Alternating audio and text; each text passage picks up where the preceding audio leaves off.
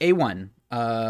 So in this one right here, right, we're just simply looking at the energy levels for the hydrogen atom. Now, one of the things about this um, system right here, right, I don't have the picture of the spectrum. So in the visible light spectrum, right, you see four different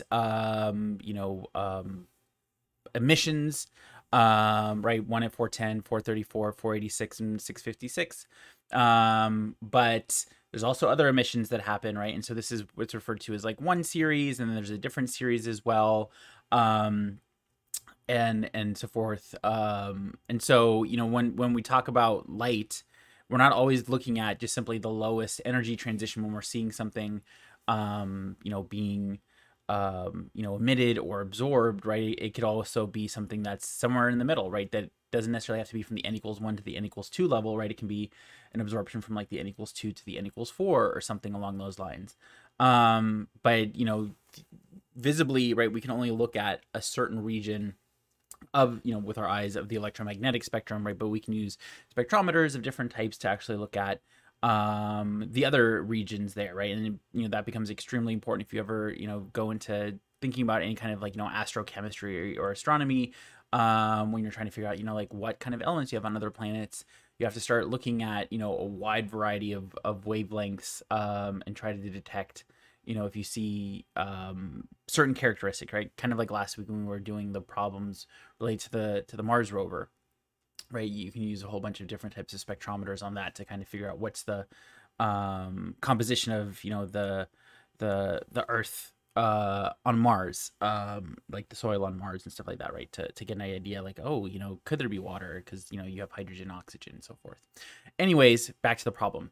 So for this problem right here, right, it's just simply part one is fill in the table below, calculate the frequency for each emission line in hertz, calculate the energy of each emitted photon in joules, right? So this is going kind of back to the problems from the first week, where all we have to really do in this case, right, is that we have E. Come on, you were just working pen. So this is a very common thing that happens with the surface. I don't recommend the surface for anyone, in all honesty. I know in the advertisements they make it seem as if it's this like amazing thing, but I've had so many problems with the pen never registering. And if I like do something for just a brief moment, that it won't catch, which is extremely frustrating when doing these streams, right? Because you want it to work all the time. But it's what I'm stuck with from the university. And so I'm just going to do what I can with it. Yeah, so if you're going to get a tablet thingy, don't get a Surface, unless they've like drastically improved from this iteration, because the pen is garbage. Anyways, right, so the equation that we would use, right, I'm just going to use my finger here, and so it's going to be very big and very ugly, is energy is equal to, right, hc over lambda, or h nu, right? And nu is the frequency, and lambda is the wavelength, and c is the speed of light in these cases. So all we really have to do in these instances, right, is we can calculate what the energy of the photons are, and then we can rearrange things, right? And so the other thing too, right, is that in terms of figuring out what the frequency is, right, you just simply have nu is equal to c over lambda in that case, right? And that'll give you the frequency as well. So all it is pretty much, for the most part, is a plug and chug thing. The biggest thing really paying attention to are the units, right? So if I just do this first one right here, right, we have a wavelength of 410 nanometers, right? So we have E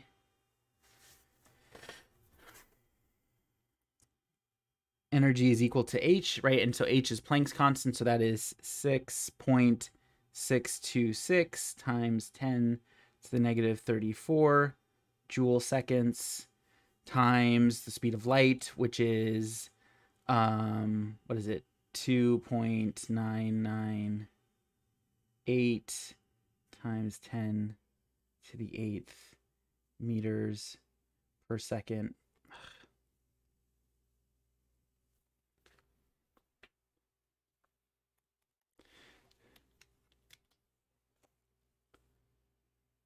right? And that's going to be over the wavelength, right? And the wavelength is 410 nanometers, right? And so what we have to do, right, for units to cancel out. So right now, right, we have joules, right, seconds, and then meters over seconds, right? And so the seconds cancel there. And so now we have joules, meters, and then we have nanometers at the bottom. And so we want the meters to cancel out. And so one thing we know is that we have 1 times 10 to the negative 9 meters per nanometer, right? So that's the conversion factor. So you know, 1 meter is 1 times 10 to the 9th nanometers, right? So that's the conversion there. So the nanometers cancels out in that case. So we have that. So all we end up with then is meters then canceling too, right there. So we end up with joules, right? Which is an energy unit that we want and works well. So if I plug that in now to my calculator, right, what I have is 6.626 times 10 to the negative 34 times 2.998 times 10 to the 8th divided by 410 times 1 times 10 to the negative 9th comes out to being 4.845 times 10 to the negative 19, right? I have 4.84 on there, right? So there's probably just a small difference in sig figs when I was writing things down in that case, right? So so in that case, right, so this is then 4.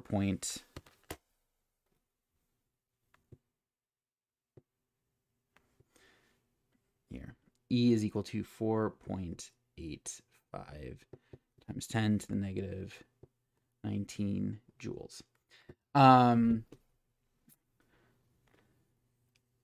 Right. So that's how you would, you know, calculate, you know, just simply do that energy conversion there. And so then the other question, right, is then the frequency. So then, you know, what we can do for the frequency is either we can use the wavelength or we can use the energies of the photon, right? Both of them are just extremely similar. They're very closely related. But what we can just simply do, right, to get the frequency, right, so that's just simply nu is equal to the speed of light. So that's 2.998 times 10 to the 8th meters per second. Divide that by, again, 410 nanometers times 1 times 10 to the negative 9 meters over nanometers, right? So now nanometers cancels, meters cancels. We end up with 1 over seconds, right? And that's what the unit of frequency is, right? A hertz is just simply 1 over second, right there. That's the same thing. So if I take that, plug that in, so we have 2.998 times 10 to the 8th divided by 410 times 10 to the negative 9th. What I get is 7.31 times 10 to the 14th, right? Which is what I have right here. 7.31 times 10 to the 14th. Right, 1 over seconds. It's the same as hertz. Right, and so that's all you do. And you do that same approach through all of them. One thing you could do too, right, instead of going directly to calculate what the energy of the photon is, you could just calculate the frequency, and then you can plug the frequency into that equation for energy, right, where you just multiply the frequency by Planck's constant, and then, you know, you get the same thing in those cases, right? Everything comes out to being joules. So one important thing always, right, is you want to make sure you're doing the dimensional analysis and you're looking at how does everything even out in those cases. But I'm not going to do the rest of those. Like, the worst part is that it's not like a battery issue with the pen. It's just simply that the screen doesn't register it sometimes.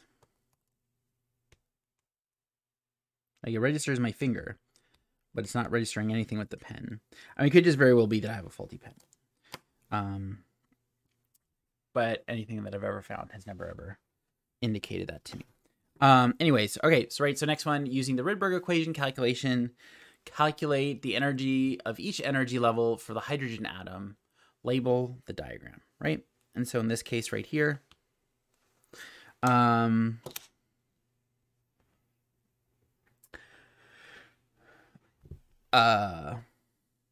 I just simply have the n equals 1 up to n equals 6 levels. And so all we have to do is just simply use the Rydberg equation, right? And so the Rydberg equation is equal to, you know, the energy of the energy levels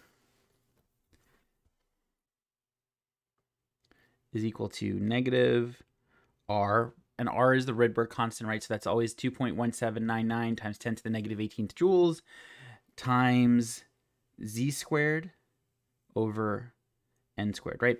And so what Z is the essentially the atomic number of the atom or ion that you're looking at, and then N is the energy level that you actually want to look at in those cases, right? So for the hydrogen atom, right, Z is going to be equal to 1, right? And then the N value, right, is just simply the N values that we have right here that we would want to apply in those cases. And so if we just go through, right, what we can do is for that first one, right, energy is equal to negative R, and R is 2.1799 times 10 to the negative 18 joules times 1 squared over 1 squared, right? And so 1 squared over 1 squared is 1. And so for that case, right, that first energy level is just simply going to be equal to the negative of the Rydberg constant. Now, one important thing I want to emphasize, right, is that the energy levels for atomic orbitals and molecular orbitals and all of those things, they're always going to be negative. And that has to do with the fact that, right, 0 is going to be our reference point, and what we're saying 0 is when essentially the electron gets ejected from the atom or the ion.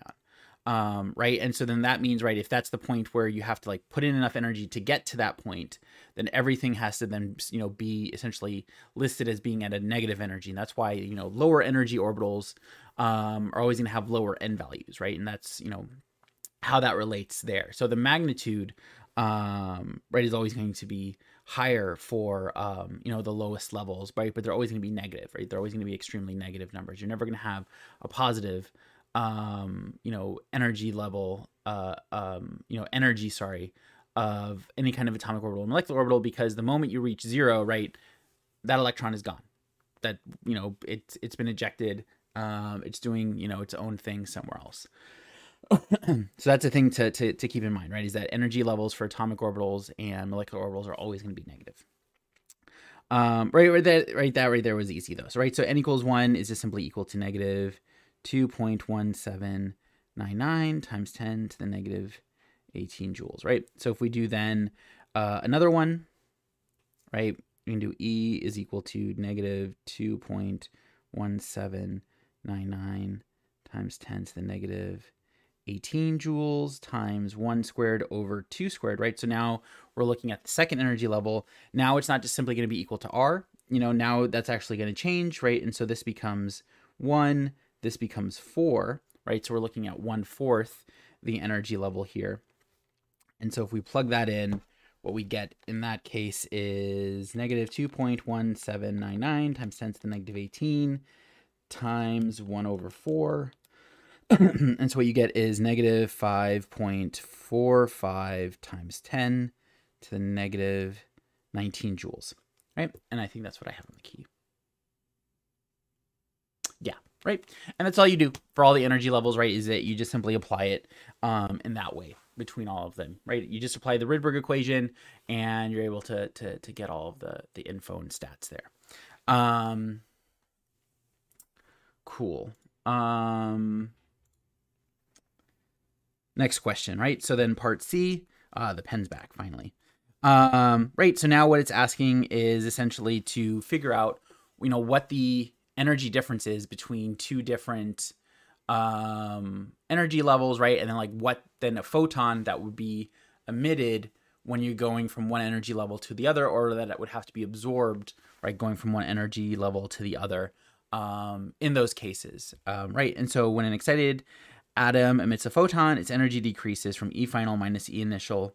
Since energy must be conserved, the energy of the emitted photon has the same magnitude but opposite sign. What is the lowest energy photon that can be emitted if the electron ends up in the following levels? N equals final. In which level did the electron start, right? So for any of these things, if you're going to be emitting a photon, right, then that means that the starting orbital has to be higher, right? It has to have a higher N value than the final orbital in that case. And so the closest two of them is always going to be then the smallest amount of energy difference, right? So in this case right here, right, when N is equal to 1, then that means that it has to start off in the N equals 2 level. in the case of, when it's n equals 2, right, in that case, it has to be the n equals 3 level, right? Those are going to be then the closest ones in those cases, right? N equals 3, right, it's going to be, it'll have started in the n equals 4 level. If, that's always going to be the cases, right, is that, one that's, directly afterwards is always going to be closest in energy in those instances. Now, in terms of the photon energy, right, there's two approaches that you can do to this. One, since in B, you already calculated what all of the different energies are for the different energy levels, all you have to do is just simply subtract them, right? So, in the previous part of the problem for the n equals 2 level, right, we had said that the energy was equal to negative 5.45 times 10 to the negative 19 joules in that case, right? And then the n equals 1 level, we calculated that to be negative 2.18 times 10 to the negative 18 joules in that case. So the easiest thing that we could do, right, is we could just simply subtract final from initial, right? And so that would just simply be negative 2.18 times 10 to the negative 18 joules minus negative 5.45 times 10 to the negative 19 joules. And so what that will equal then is negative 2.18 times 10 to the negative 18 minus negative 5.45 times 10 to the negative 19. And so that comes out to being, right, an energy difference is equal to negative 1.635 times 10 to the negative 18 joules, right? So that's what the energy difference is. And so that's what the photon energy would be too, but as a positive value, right? Because photons can't have negative energy, right? They always have to have positive energy, right? They're always storing energy in those instances. And so it has to be a positive value, right? So because the energy, the way that you can think about why it's negative for the delta E, but it's positive for the photon is that the change in energy, right? The system that you're looking at, right? The hydrogen atom that you're looking at is going to be losing 1.635 times 10 to the negative 18 joules, right? That's how much energy you're going to be losing from the system, right? By going from the n equals 2 to the n equals 1 level. The photon then, right, is going to be gaining that energy. And so that's why it's going to be the opposite sign in those cases for what's happening. And then same thing, right? So if you have a photon comes in, right, and excites an electron, right, that's going to have a positive value there, but the delta E value is going to be positive for that then. And that's because the system is absorbing that energy, right? So it's always going to be a positive value for the delta E there and going upwards. So that's an important thing to think about and remember, especially on exams, right? When you're thinking about signs, right? Photons are never going to have a negative sign, right? They're always going to be positive signed. And if you're losing energy from your system, right, it's always going to be a negative sign. And if you're gaining energy, it's always going to be a positive sign. Now, the second part of this right here, right? So, if you hadn't gone through and done B, right, and you were trying to calculate what the photon energy could be, again, that's very straightforward and very simple. Because all you're really doing, right, is if I were to write out the individual parts here, right, the delta E value is going to be equal to negative R Z squared over N final squared minus negative R of Z squared over N initial squared, right? That's what the full equation essentially would be in this case. What we can do is we can just simply pull out everything that's the same so that what we end up with then, right, just simply using a little bit of math, right, is we have negative R times Z squared. And then here, what we would just simply have is 1 over N final squared minus 1 over N initial squared. Right? And so that right there, both of those are the exact same equation, and they should give the exact same results, right? And so if you didn't do part B, if you jump straight into part C to work on that, right, you could do this right here. So if we do that now, right, we have delta E. So negative R is negative, I'll just simply, simplify it down, like 2.18 times 10 to the negative 18 joules times Z squared, right? So that's 1 squared in that case times 1 over n final, right? So the final energy is 2, so this is going to be 2 squared, minus the initial, right? So that's going to be 3, so 1 over 3 squared. In that case, right? So 2 is 4, this is 9. And so then, you know, this whole thing right here just simply becomes 1 over, no, I'm not going to do all that. Let's just keep it simple, right? 1 over 4, 1 over 9. So if we plug that in, negative 2.18 times 10 to the negative 18 times 1 squared times, and now in parentheses, I have 1 over 4 minus 1 over 9. And that comes out to being negative 3.028 times 10 to the negative 19 joules in this case, right?